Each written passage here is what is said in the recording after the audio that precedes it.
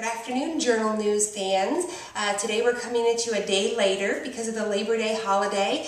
Your next Journal News will not hit newsstands until Tuesday, September 3rd, but it'll be full of lots of news. We've been busy covering the Labor Day homecoming celebration as well as the Panama Mulligan.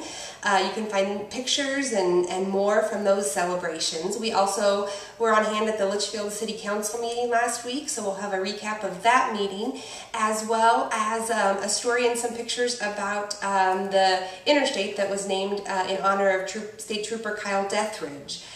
In sports news, the Friday night football has returned. We'll have coverage of Hillsborough, Litchfield, and Nokomis football games, as well as more information on the Carlinville Kickoff Classic and lots of other sports news from around the county this weekend. So for those stories and much, much more, pick up a copy of the Journal News on Tuesday, September 3rd.